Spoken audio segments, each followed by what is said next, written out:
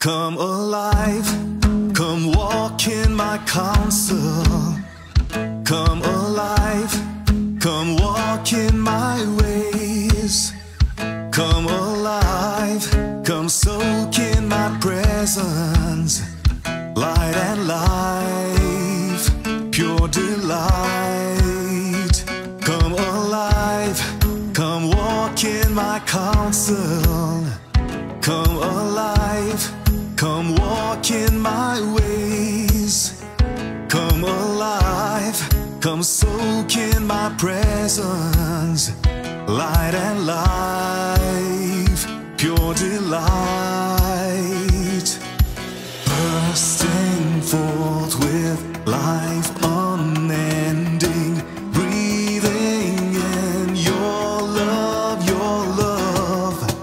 Bursting forth with life unending, breathing in your love, your love. I believe I'm rooted by the river, drinking deep from life-giving streams. In your truth I stand unshaken. I'm alive, I'm alive. I believe I'm rooted by the river, drinking deep from life-giving streams. In your truth I stand unshaken.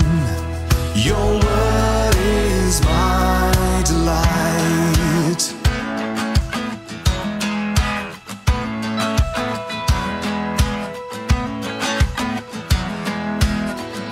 I'm alive, I walk in your counsel. I'm alive, I walk in your ways. I'm alive, I soak in your presence. You're my life, my delight. I'm alive, I walk in your counsel. I'm alive, I walk in your ways. I'm alive, I soak in your presence. You're my life, my delight.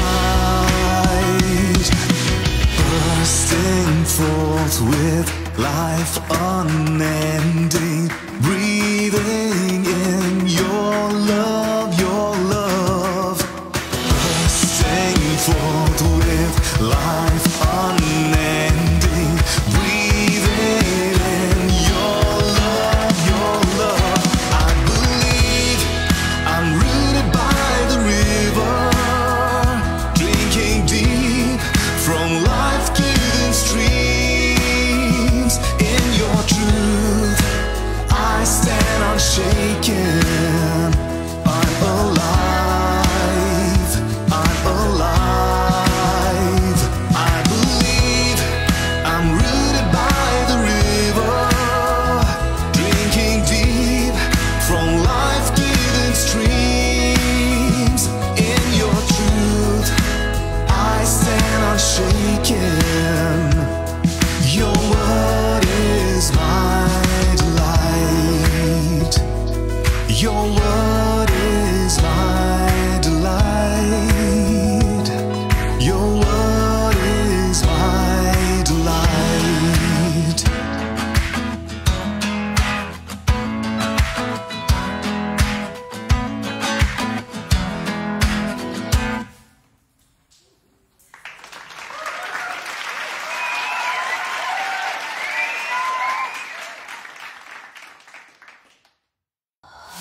Now, what do you call people who believe in things that are not there? The answer is mad people. Because although the Bible says that faith is a gift, it is not the gift of stupidity. You put your trust in someone if you are sure that they are real and true. Faith is always a response to truth and reality. God shines a light into this world. so that we can see truth, so that we can see reality and respond to it. Faith is the only appropriate response to a God who is real and who has revealed himself and made himself known.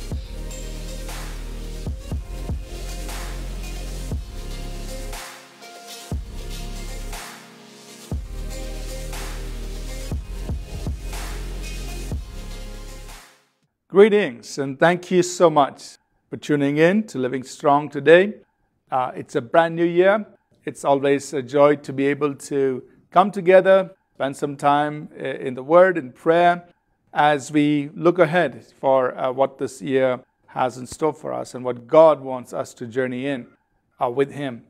We want to begin this year by spending several weeks on the subject of faith. It probably is a familiar subject to some of us. We've heard teaching and we've studied the Word of God concerning faith. For some of us, it may be new. We may not have received a teaching or instruction from God's Word concerning faith. And so this will be a very good way, not only to get into the Word of God on the subject, but also even to begin the year ahead, so that this year, 2019, can be a year where you grow from faith, to higher levels of faith in God. So on the program today, as we just begin to talk about faith in God, I want to just share an assortment of ideas or truths, concepts from the Word of God concerning our walk of faith in God. So we will just be presenting several different thoughts, ideas, insights from the Word of God concerning faith on this program. And then as in the weeks to come, we will delve further in on how faith comes into our hearts. How do we build faith? How do we exercise faith? What would be the outcomes when we walk by faith in God? Now, faith really is so important. Faith is what connects us with God. You see, we are people. We are spiritual beings. We have a soul and we live in a body. So we are tripart beings, spirit, soul, and body. But predominantly, most of the time, we are engaging with the natural realm. We are living our emotions through our mind, our emotions, our will, our intellect, our reason. We use that a lot. And then, of course, the body. But the body needs to rest, it needs to feed, it needs to go out and various things. So we are engaging in this natural world so much through through our reason, through our mind, our emotions, and also through the body. And yet, now, how are we going to connect with God, who is spirit?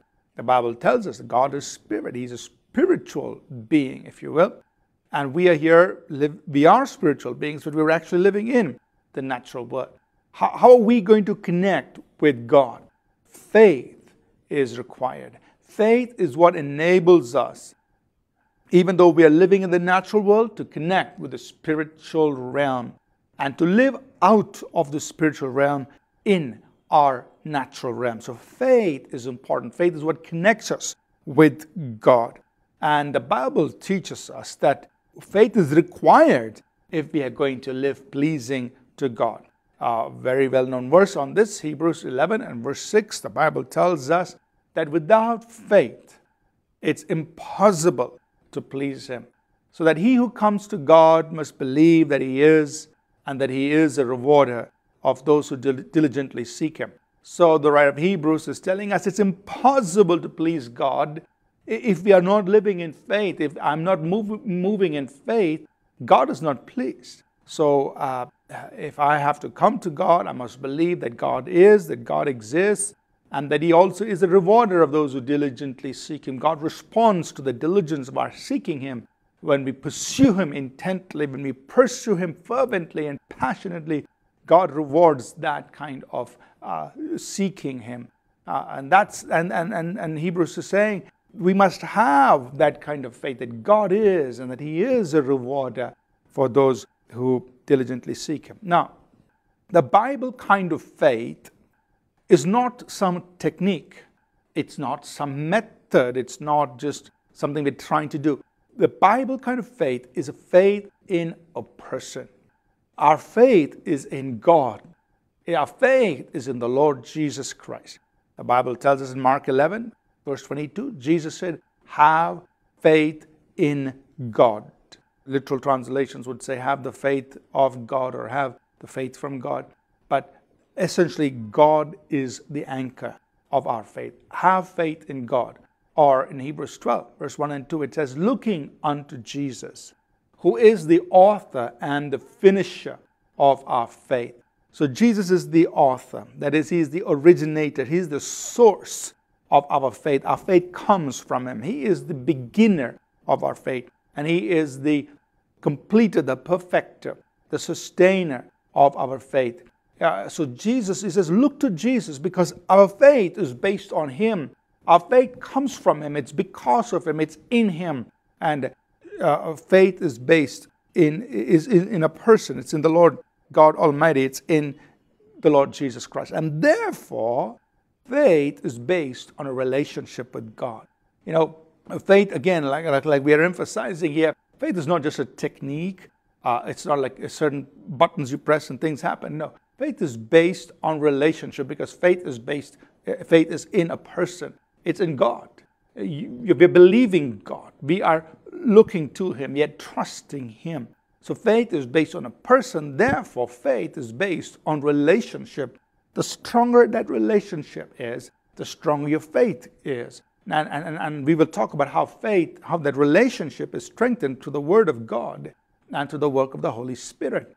But faith is based on relationship, because you know Him, because you know who He is, because you know what He has spoken. Your faith is now strong because your faith is in the person. It's when you get to know God, that God cannot lie, that God will not go back on His word, that every word that proceeds out of His mouth will come to pass, that God's nature is God who is healer, He's deliverer, He's provider, He's a miracle worker, He's bigger and greater than any situation. When you know Him, when you have that kind of relationship with Him, then your faith also grows and faith also becomes strong. So faith is in a person, and faith is based on a relationship. Now, another important insight concerning faith that we see in Scripture is that faith is a way of life. That means this is how we are supposed to live. Everything we do it out of faith in God. That's the way we are supposed to live. Look at these scriptures, for instance, in Romans 1 and verse 17. The just shall live by his faith, or the just shall live by faith. So the person who is in right standing with God, who is in a right relationship with God, he's going to live by faith, is what the scripture is saying. 2 Corinthians 5 and verse 7, the Bible says we walk by faith and not by sight. Meaning that how we live our life, it's all going to be by faith. Now, that does not mean we will not use our mind or our intellect. No, God gave us our mind. He gave us the capacity to think and reason and understand. And so we are going to use our mind. And we have to use it. God gave it to us. The mind helps us connect with the natural world. And so therefore, we are going to use our mind. We're going to use our body. We will definitely be engaged in our soul and our body. But while we are doing that, there is something that predominates everything else. There is something that supersedes everything else. And it is our faith in God. So to the just, they live by faith. And their faith in God is more important than reason, than understanding, than intellect, than what the natural senses, 5 physical senses tell us. Our faith in God supersedes all of that.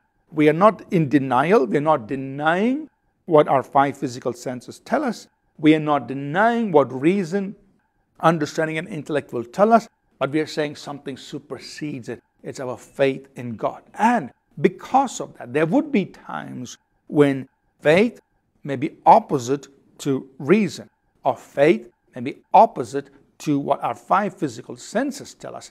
And that's when the just live by faith. That's when the just choose to go do things because of faith in God, which may be contrary to reason, which may be contrary to our 5 physical senses. And so the Bible tells us that this is a way of life. So faith is not just something I do momentarily, or I do at certain points in time, when I have a problem, when I have a difficulty, or when I need to get a prayer answered, or I want to receive something from God. Yes, you do exercise faith in all of those situations, but faith is not something we live in isolated moments in life, but faith is a way of life.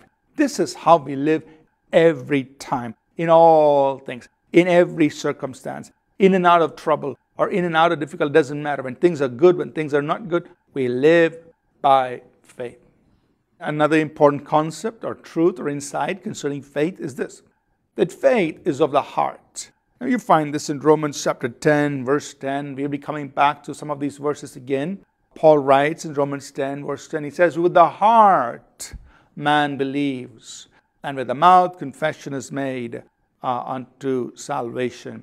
So with the heart man believes. So we believe in our heart. So faith is of the heart, just like reason is of the mind, or thought, intellect, understanding is of the mind, or just like feelings, or like sensations, taste, sight, sound. Those things have to do with the physical, natural body.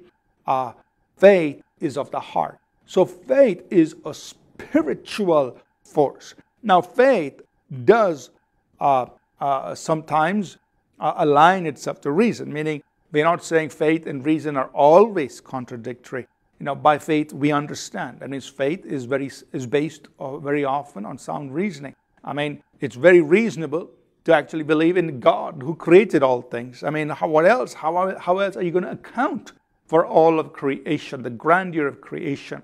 It takes a lot more faith to believe in certain theories of how things came into existence, and rather than just recognizing that God created all things. So there is reason there that faith connects with.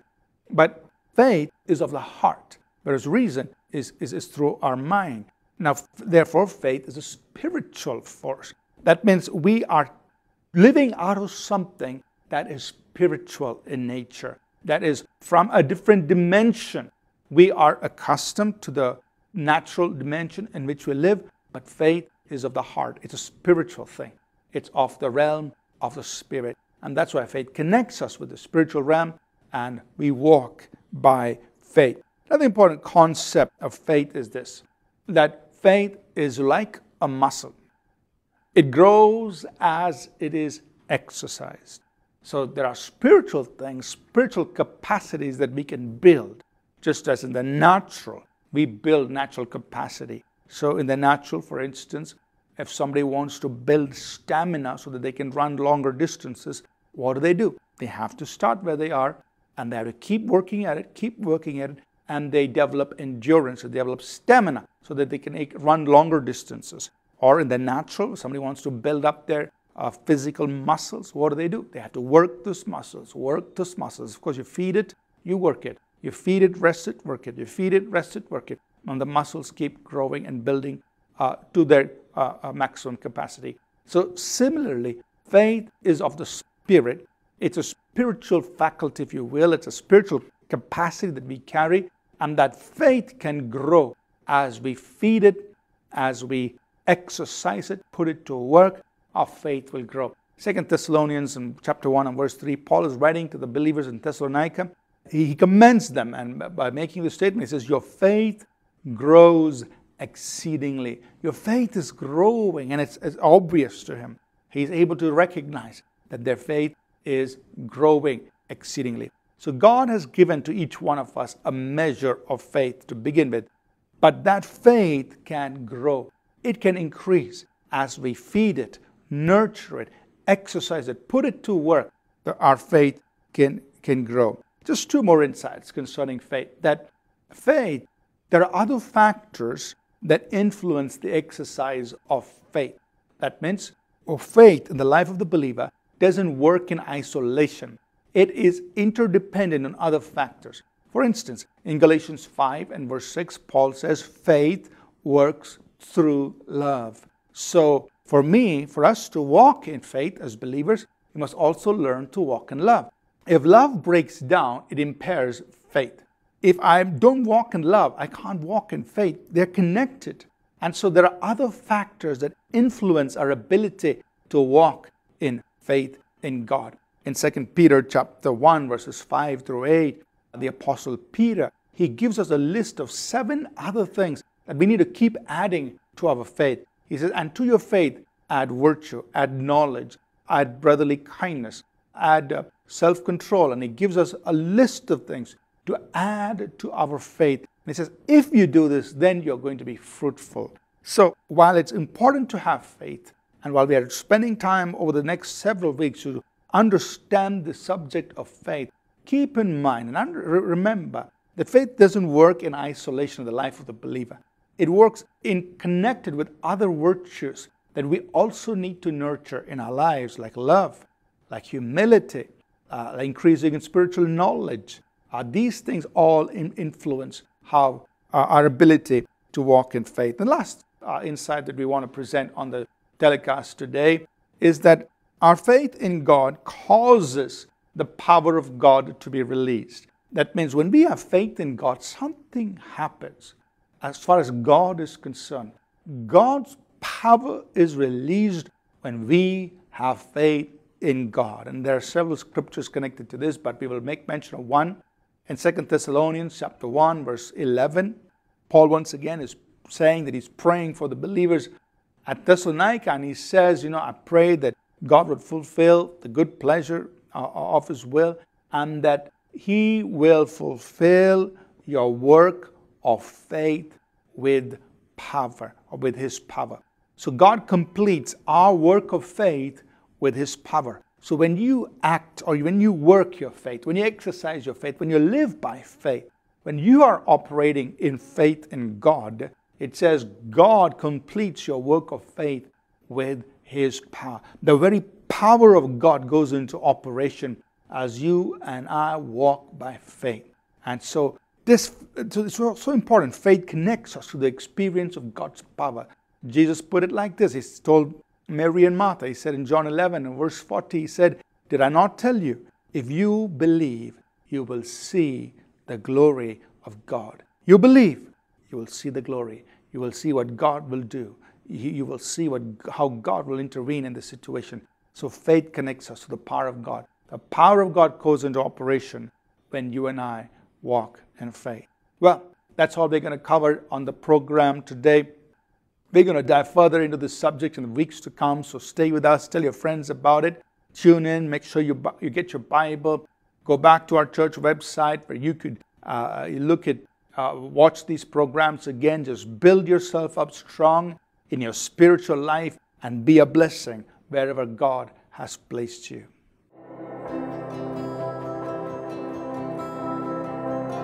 All People's Church Bible College and Ministry Training Center in Bangalore offers hands-on training and preparation for ministering in the supernatural power of the Holy Spirit, along with doctrinally sound study of God's Word. We believe in developing the whole person for ministry, emphasizing godly character that's deep-rooted in the Word, as well as showing powerful demonstrations of signs, wonders, and miracles.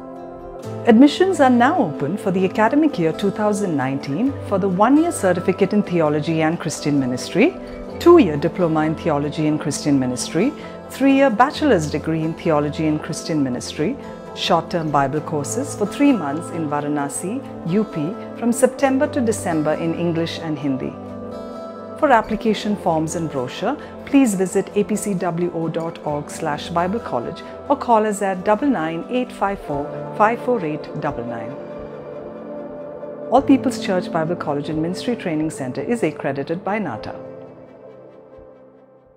Thank you so much for being with us on the program today. Before we close, we'd just like to pray together and then close the program. So let's pray together. Father, we thank you for this time in the Word. Thank you that we could just receive insight, receive understanding from your Word. And I pray, Father, for the spirit of wisdom and revelation to be released upon our hearts so that the eyes of our understanding be enlightened, O God, that we will know the things that are freely given to us by God, that we will know the ways in which you want us to work in, that we will be strengthened in our spiritual lives, and God, that we'll go up to new levels in our walk with you. Let this be done for each of our lives. We thank you in Jesus' name. Amen. Thank you once again, and until next time, remember, live life the Jesus way. We are in a crucial time in history where the urgency to fulfill God's mandate of reaching souls and making disciples has never been greater and more urgent. For this, we're getting ready to scale up and build APC World Outreach and Equipping Center. This will serve as an equipping center and a missions base, using state-of-the-art technology to train, equip, release, and support ministers across our nation and across the globe. In phase 1 of this project, our goal is to acquire approximately 5 to 6 acres of land. That's the first step. In phase 2, we are going to set up our Bible college and a media center. In phase 3, we will be building our sanctuary where our church family can come together, be trained, equipped, nurtured, and cared for. To make this vision happen, we need your partnership. We know that this is going to take some amount of sacrifice, but remember, every investment you make today will reap great rewards for the kingdom of God in the near future. You can go to our church website, apcwo.org/build-to-impact page, and get information on how to make your contribution or make your pledge of what you will be able to give in the months to come. We look forward to your support and prayer. We want to thank you in advance for what you will do to see this vision happen. Together, let's build to impact.